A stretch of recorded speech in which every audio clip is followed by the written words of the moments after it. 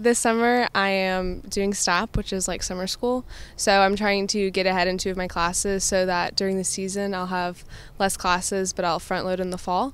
And then I'm going home for 2 weeks to do a PIAD, which is like physical training. So I'll be playing with my old softball team, my old tournament team, the Houston Power, and I'll be training with a training schedule that was given to us from our ODIA instructor. And then after that, I'll come back here to Buckner, which is cadet field training, and that's about a month. It's like all of July. And then after that, I'm going back home and I'm bringing 2 of my teammates back with me. I'm most excited for Buckner because like our whole team's together in one company, and it's kind of like